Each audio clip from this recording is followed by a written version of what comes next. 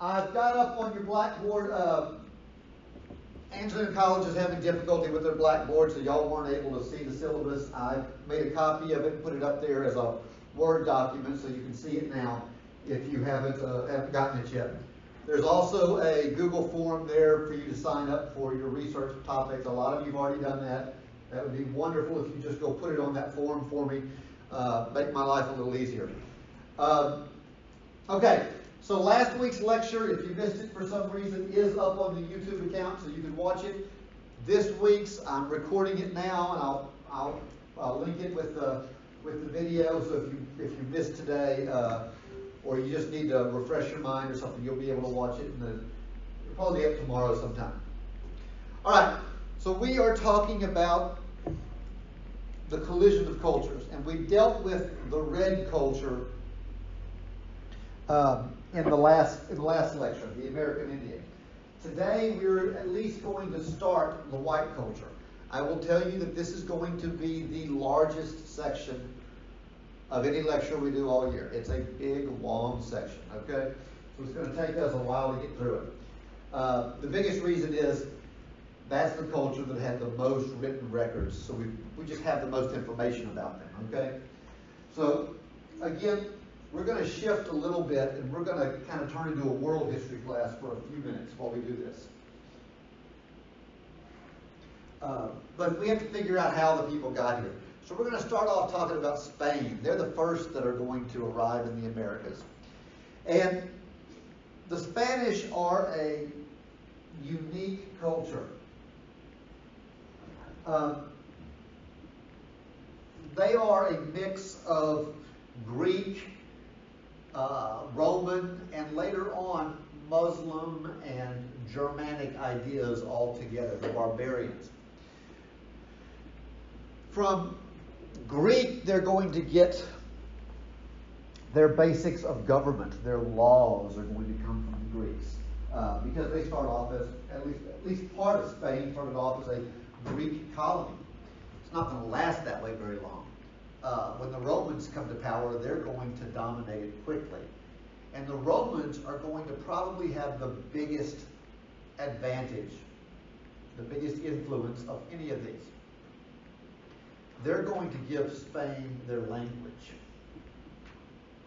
Spanish is a Romance language, just as Italian is, as French is. It all comes out of Latin. They're going to give them the legal code that they're going to use. Even its very name, Hispania, is a Roman name.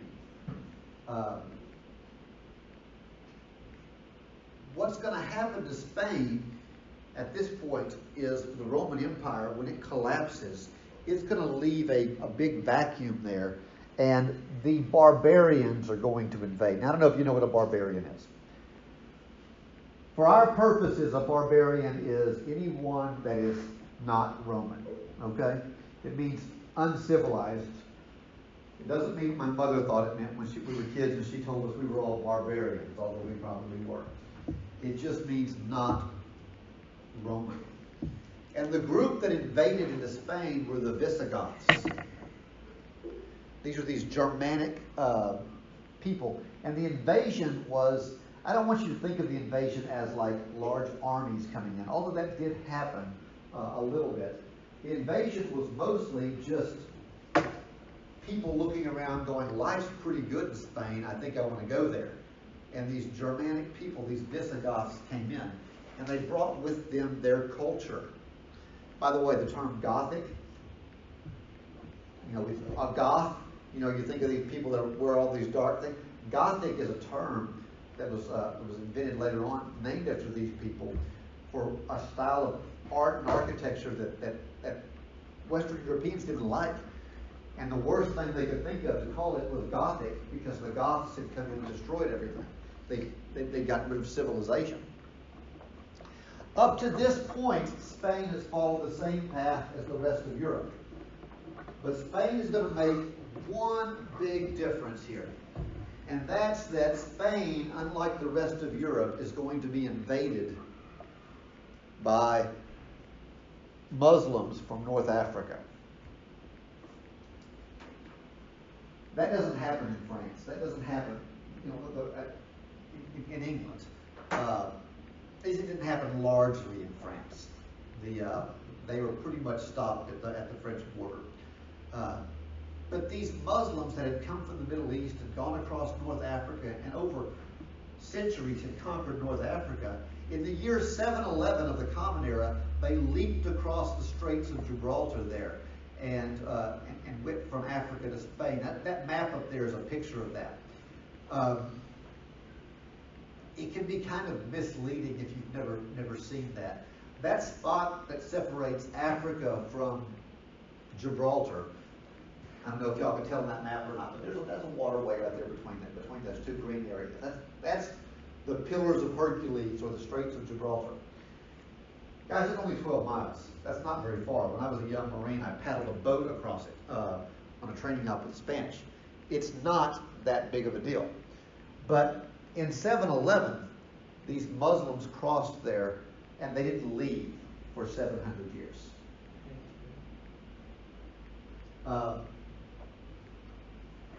When the Muslims came in, instead of instilling feudalism like the rest of Europe did, they're going to put in a form of government that is closer to a caliphate. They're going to intentionally keep the Spanish from uniting. A policy of divided control.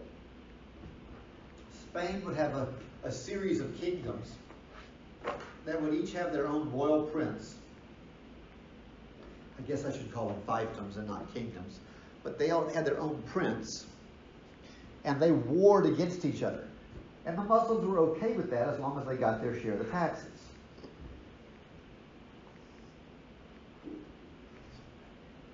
They were actually encouraging this warfare. As a result of this, there's not going to be a large and significant class of royalty there anywhere.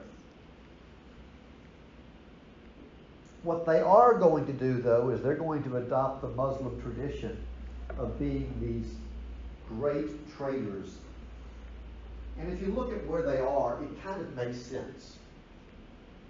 They're the link between the Muslim world and the European world. So all of these goods that would come down the Silk Road, they'd come down through Turkey, across the Middle East, they would come across North Africa, and they would meet there at Spain. And then the goods from Europe would come down from England and the German states and the Scandinavian countries and France, and they would come to Spain, and they would trade off of this. And Spain became incredibly wealthy off of this trade. The Muslim Caliphate became incredibly wealthy off this trade. By the way, the most famous of these caliphates is at a place called Cordoba. In '92, I got to go see Cordoba when I was a young, dumb Marine, didn't have any respect for it. But I got to see the castle, for lack of a better term, that they had for the caliphate. And it was absolutely incredible to see. If you go to Spain still today, you can see heavy influences of the Muslim occupation. And they're going to occupy Spain from 711 all the way up until 1492. So a little over 700 years. Okay? Are y'all still ready? Y'all are good? All right. I'm going to move on. If I'm going too fast, y'all just let me know and I'll back up. So, from the conquering of Spain by the Muslims in 711, there's going to be a constant struggle to try and reconquer the Iberian Peninsula. The Iberian Peninsula is that part you're seeing in the picture there. It's Spain and Portugal. We call this the Reconquista, the reconquering. And it's just this move to expel the Moors, to kick the Muslims out. By the way, that term Moor, if you're not familiar with it, that's just an African Muslim, okay? It's the Muslims from North Africa. The kings of these, or princes, I guess, of these little principalities, kept the Muslim tradition of keeping the spoils of war. You may have heard the statement before, to the victor go the spoils, and not really knowing what that meant. Well, there was a Muslim tradition that's not unlike the idea of a tithe in Christianity. In a tithe, you gave 10%. But in this Muslim tradition, 20% of whatever you got, particularly taxes, went to the state. Well, in these cases, the kings kind of adopted that idea, and they allowed their warriors to declare war and to attack other people, sometimes other Spaniards, other Iberians. But whatever they took, 20% of that went to the kings and queens. As a result, you're going to have a bunch of these little kingdoms, and each one of these names is a separate kingdom that you see up here. Okay, Oviedo, Merida, Sevilla, all of these places are Spanish kingdoms, and each one of them were getting wealthy off of raiding the other's goods. The most powerful of these kingdoms was Castile. Castile was famous for what is called the Castilian hallmarks: survival, valor, and loyalty. These become the characteristics of the conquistadors that are going to come to America, the conquerors. So you can see that there's a lot of pride there. These people wouldn't have been calling themselves Spanish at this point. They would have been Iberians or Saragossans or Cordovans, okay? But they're definitely not Moors, and they're not happy with the Moors at all.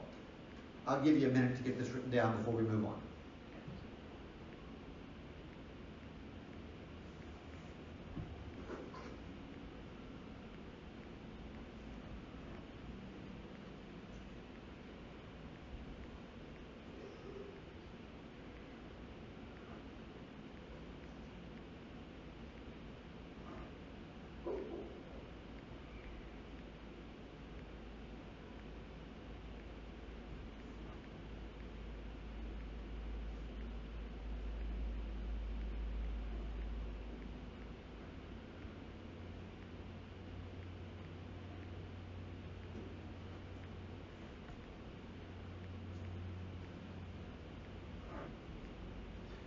Look at you writing so frantically.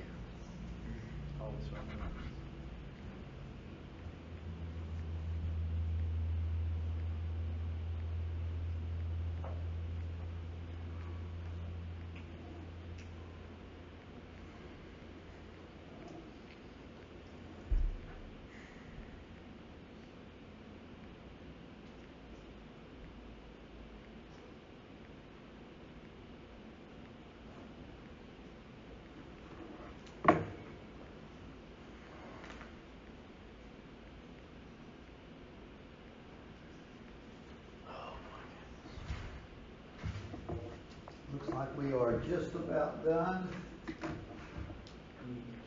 All right, I'm going to move on unless I'm going too fast.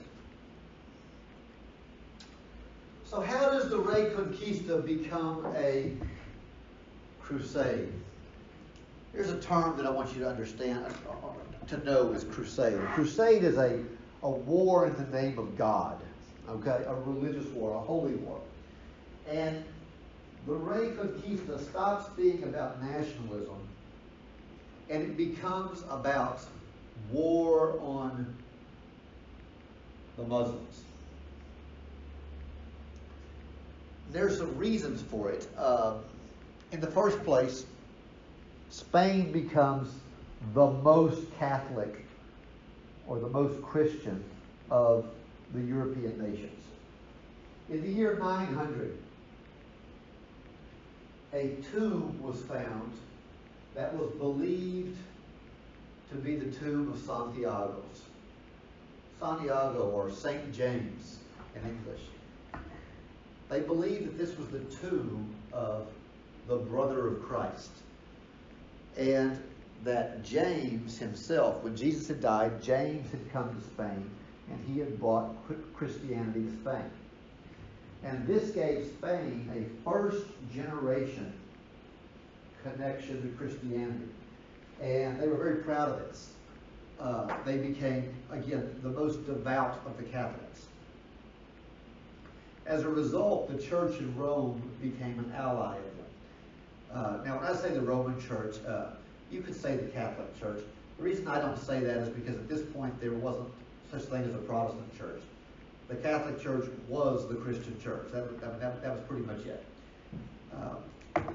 By the way, that's what Catholic means. It's just all-encompassing. It means the church.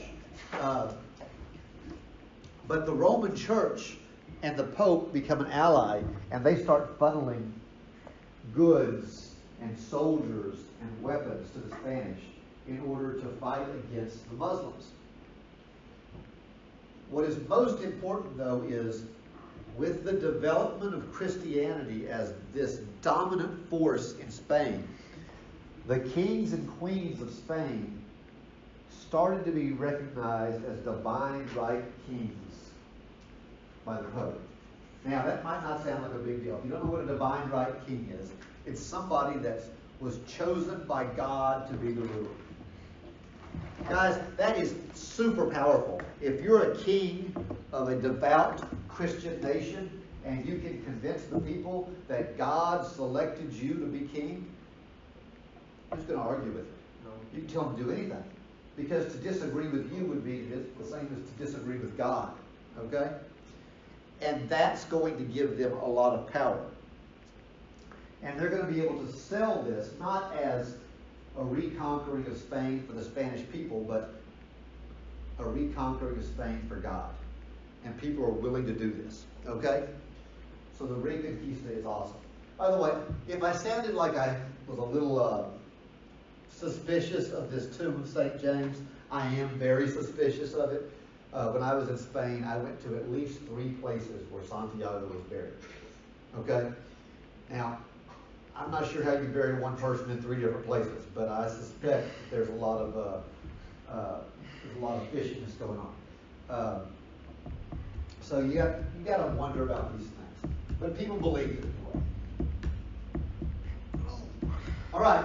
Economically, Spain is going to change from the rest of Europe because of the Reconquista, because of its constant warfare with the Muslims and the constant fear of your homes burning, of your property being destroyed. Instead of being farmers, they became ranchers. Mostly sheep, but cattle as well. And the reason they shifted to this is if the Muslim horde came through, if the Muslim armies came through burning things, you could take your sheep and you could take your cattle and you could flee with them, and you still had wealth. If you had crops and they burnt them, you were in trouble. You can't pick up your cabbage and flee with it, okay? So the very ideas that we have, I guess you could pick up your cabbage and flee with it. That'd be awful funny, but the very ideas that we have as Western ideas, they're really Spanish ideas. The vaquero, the cowboy that becomes famous in Texas. The vaquero is actually based on a Castilian idea of the way that they herded first sheep and later cattle. The rodeo, the roundup. This is a Spanish idea. The fact that the kings had this vast area they needed to govern, and they developed city councils. They called them ayuntamientos. These were just governments that governed in the name of the king. They were the king in the king's absence. Well, why did they have to develop? Well, the king was out leading battles, leading troops. He didn't have time to govern everything. So he left these town councils in charge.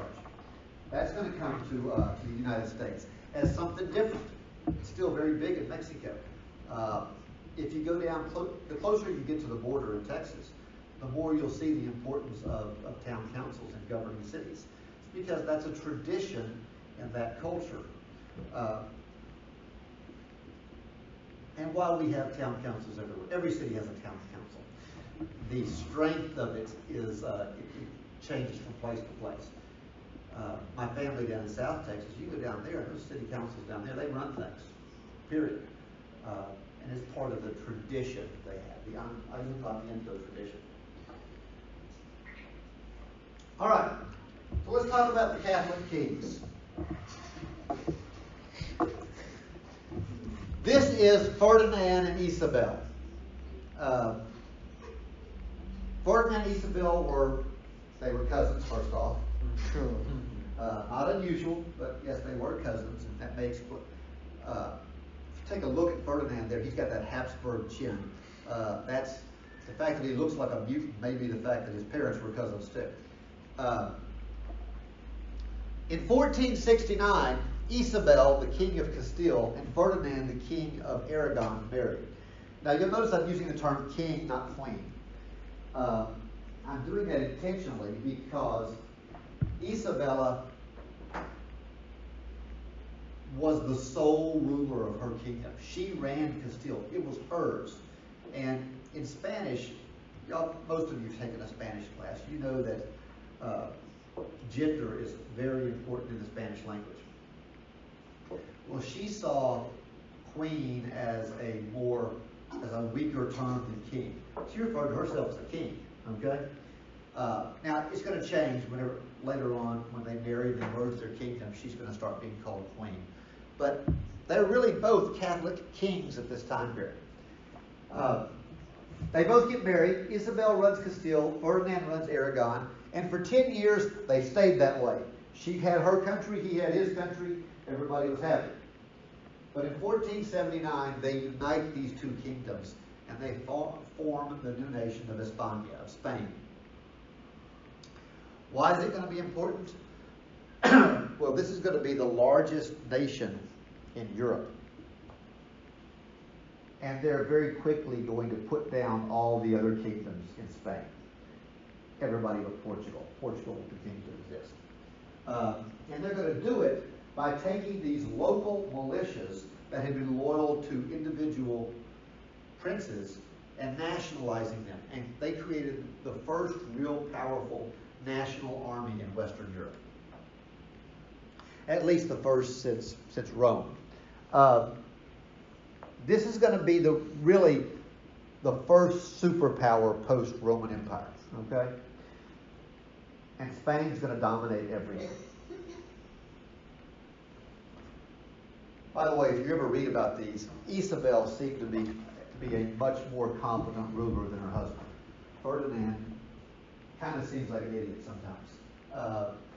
Isabel, very, very brilliant. Was respected by the world. Anyone still writing?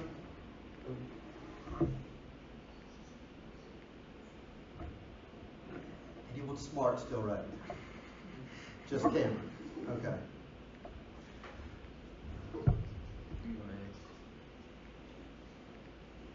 All right, moving on. Let's get to know this guy, Prince Henry the Navigator.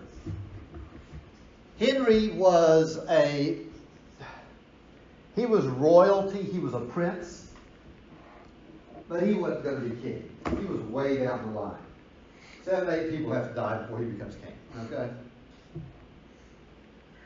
And he was a minor prince in Portugal, which at this time was an on-again, off-again Spanish principality. And he decides to, instead of becoming just a lazy monarch in waiting, he decides to throw himself into developing the greatest navigation school in the world.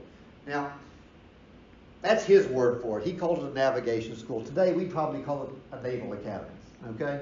It would be like the equivalent of a naval academy. And he brought the smartest people in the world to his academy. He brought the greatest cartographers. A cartographer is a map maker. The greatest shipbuilders. The greatest sailors. He put them all in this place, and he trained the next generation of sailors. They came up with new inventions, like the tripartite cell. You don't know what the tripartite cell is.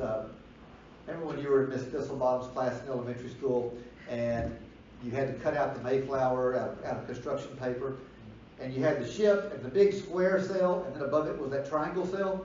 That triangular cell at the top is the tripartite cell. It acts as a rudder in the wind, and it allows the ship to turn quicker and to even sail against the wind to an extent. You can't go directly 100% into it, but you can cut into the wind a little bit. The tripartite cell gives ships direction. Before this, the way that you got somewhere was you had that big old block sail, and you went out and you waited until the wind was blowing the direction you wanted to. You raised the sail, and you went as far as you could till the wind shifted, then you took your sail down and tried to wait it out. That was not effective. The tripartite cell is going to be super effective. They also developed the mariner's compass. It just says compass up here. The state of Texas just wants you to know compass, but in reality, a compass had been around for hundreds of years. But they didn't work at sea because of the jostling of the ship. You needed some way to seal it. You needed one that on a ship with all the metal that's on a ship wasn't going to be screwed up. So a mariner's compass was a compass that worked at sea. Some people, he perfected the astrolabe. He didn't invent it. The astrolabe is a tool that they use to look at the heavens and determine your line of latitude on the Earth's surface. So now he can figure out his latitude.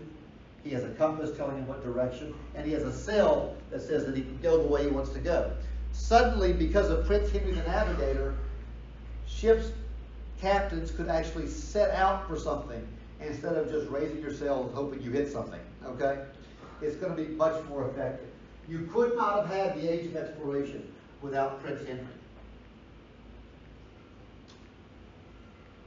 All right, let's get to this guy.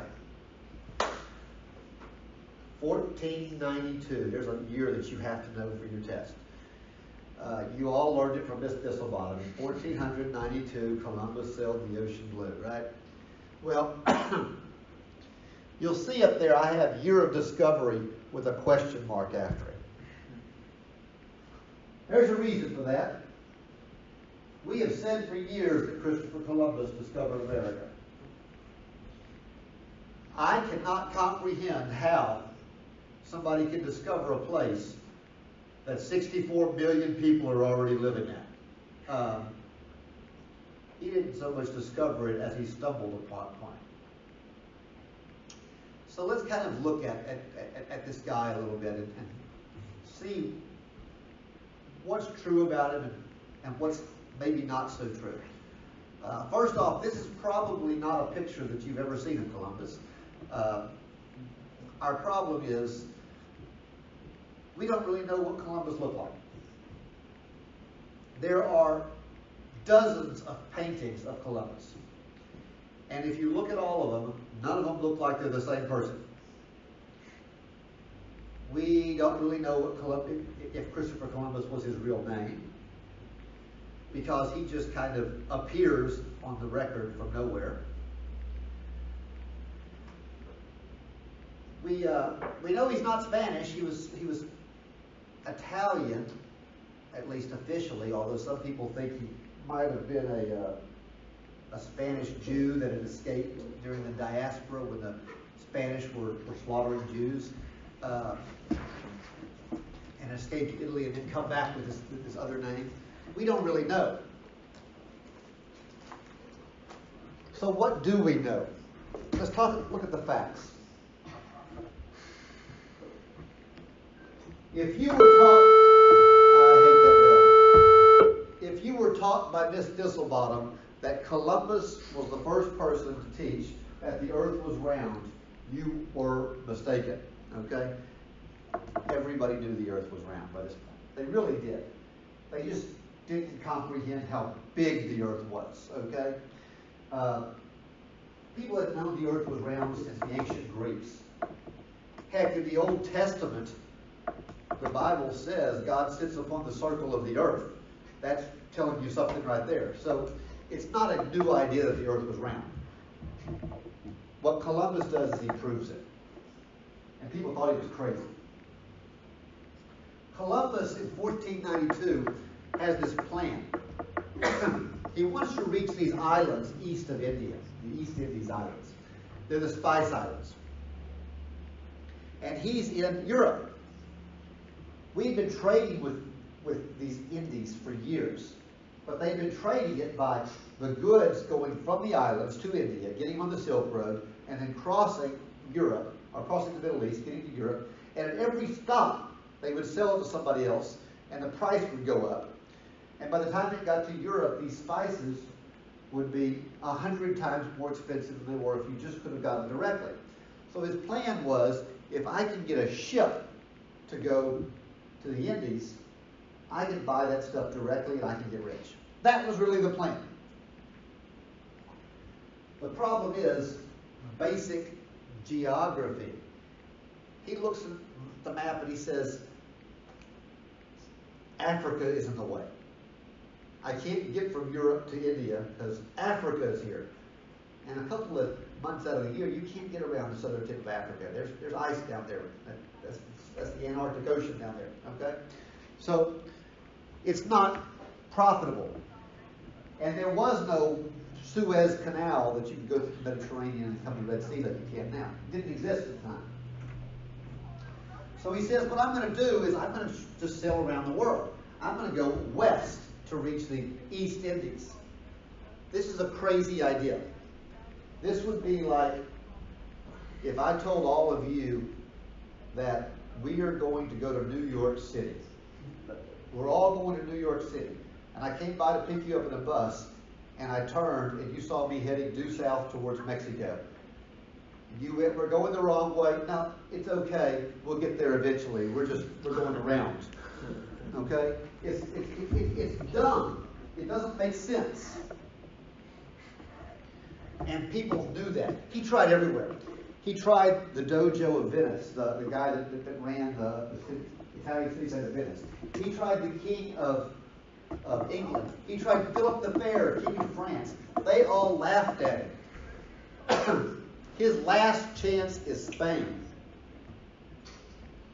And he shows up, and I can just see this in my mind, where he shows up and he says, I got this idea. We all know where the East Indies are. They're east of here. Well, I'm going to sail west to get there. You know, we know it's to the left, but I'm taking it right. I'll get there eventually. The king laughed at him. The king thought it was ridiculous. So, what do you do? Well, it turns out his wife, Isabel, is much, much, much smarter than he is, okay? And she says, hold up. I'll give you the ships. And I'll pay for the voyage. But if you find a... Somebody rid me of that bell. If you find a route to Asia, to India, I own the route. And whatever we sell, I get. And two, if you happen to discover anything on the way, it's mine. Columbus says, great, we'll do this. Ferdinand thinks his wife is crazy, but it turns out his wife was thinking much deeper than he was. Because Isabel gave him 3 ships. The Nina, the Pinta, the Santa Maria, right? They were 3 of the crappiest ships in the Spanish Navy. They were literally sinking in the harbor. She was scheduled to destroy them. Columbus had to do a massive amount of work just to keep them floating. Okay? Bad way. And then she said, I need a crew. What can I do with the crew? She hires a couple of professional sailors. And the rest, she goes to the prison that she has, and she says, hey, any of you want to volunteer to go on this crazy voyage where you'll probably die? If not, you can stay here and you will definitely die. And the prisoners, for an agreement to get out of prison, agreed to go on this voyage. So now Columbus is about to set off on this voyage in 3 ships that are falling apart and a crew of prisoners. It's not a great system, okay? Why do I say Isabel's smart? Think about it. If Columbus discovers anything, she is rich. And if he doesn't, she's out 3 ships she was going to destroy anyway, and she emptied her prisons. Okay? She's not in trouble, no matter what she does. Brilliant move. If you ever see these ships, they're very tiny. You can go to Corpus, and there's out off Padre Island in Corpus, there's a recreation of the Santa Maria. And it's very small. I mean, it's inside it's 20 feet across. It's tiny, tiny, tiny. I always think there was back in 1992 when we had the 500th anniversary of Columbus, there was a commercial, I forgot what it was for, but it had Columbus and he was making his pitch and Isabel shakes her head, yes, you can have it. And he gets on this little rowboat, they're rowing him out to sea, and he throws his arms out and he says, "Take me to my ships." And this Spaniard grabs his leg and goes, "Sir, this is your ship." That's kind of what it's like, okay? It's that small. He does set off. The problem is, the Earth is considerably larger than he thought it was. Turns out, he thought the Earth was about 1/3 the size of what it actually turned out to be. So, he sets off, and he's almost immediately going, any minute now we're going to find India. In the meantime, he's sitting in the middle of the Atlantic Ocean, okay? Has no idea that there's an America there. They were so close to mutiny that Columbus was keeping 2 sets of records. When I was in Barcelona, I got to see the records. Now, I don't read Spanish, so at least not well enough to understand. I know just enough Spanish to order at Taco Bell and get my butt kicked in Mexico, okay? But they, I went to this museum there where they had the 2 sets, and they read them to us. And one of them says, you know, this is the official books that everybody can read, and it's like, day 35 on the ship. Things are going well. The people look great, and we will be approaching land any minute now. And then there was his private books, and it says stuff like, day 36, where the hell am I? Had no idea where he was, okay? And he knows that the crew is getting ready to mutiny. The crew is actually plotting to throw him overboard and take the ships back, because they don't think they're ever going to get there. And then all of a sudden they spot land. What they landed on was the Bahamas. They named it San Salvador. What a great name. It means, Columbus named it, means my salvation. Why do you think he called it my salvation? Because he's not swimming back to Spain, okay? He was saved. Columbus would have died. The men would have killed him. He does believe that he has discovered the Indies. He calls them the West Indies. He believes he is on islands just south of India. I want you to think about how far off he was. If you were to get a globe and you were to put your finger on the Bahamas and then shoot a line straight through the globe to the other side, it would come out at India, okay? You're literally half a world off. He has no idea how big the world is. It is important. Columbus was not even the first European to come to America. The Vikings had been here before. The Chinese were probably here before that in South America and in California. But he's going to be important because when Columbus shows up, the Europeans never leave. Okay? He's going to establish the European conquest of the Americas. All right, so here's our snapshot day. I told you during the red period that you're going to have a question where at some point where it's compare red, white, and black, in 1492. This is the slide that you need for that essay question. We're going to use 1492 as our snapshot in all three cultures. European societies had extremely strict social classes. Whatever class you were born in, you were going to stay in. There were nobles at the top. What's a noble? King, queen, and their family, right? It's the royal family. It's all the mutants that you see on TV with Prince Charles and his mutant children. Have you seen those guys lately? They all have the Habsburg chin. That's all I'm saying. We know what causes the Habsburg chin. All right. So the nobles at the top, not very many of them. Below that are your artisans. An artisan is a skilled worker. It could be an armorer, a cooper. A cooper makes barrels. A wheelwright makes wheels. A leather worker. It's anybody with a special skill. Okay? Below that are the merchants, people that buy and sell good. And then you have the other 80% of the population. They're the crowd, the peasants, the serfs, the valines, as they call it in France. The vast majority of people are peasants tied to the land. The families were nuclear. That means that they tended to be like what we associate as families, a husband, wife, and children. Unlike in the Indians, which we saw, the family tended to be extended, where everybody lived with the grandparents, and the grandparents dominated everything. It's going to be different in this culture.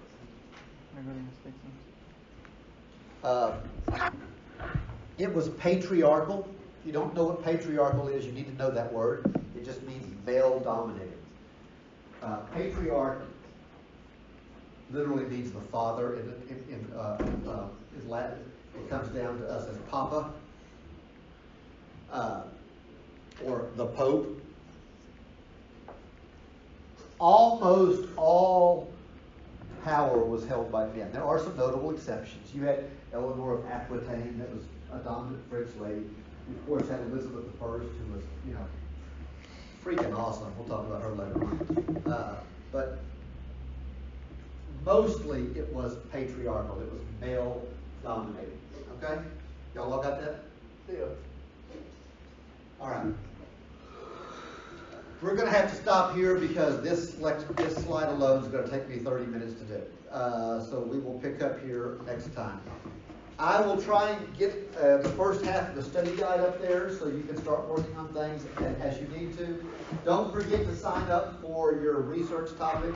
It is first come, first served. The Google form is on your blackboard.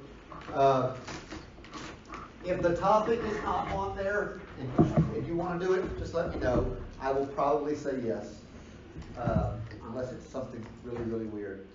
You'll probably get to do it. That means you, Cameron. I don't want to hear any of that weird stuff that you're into.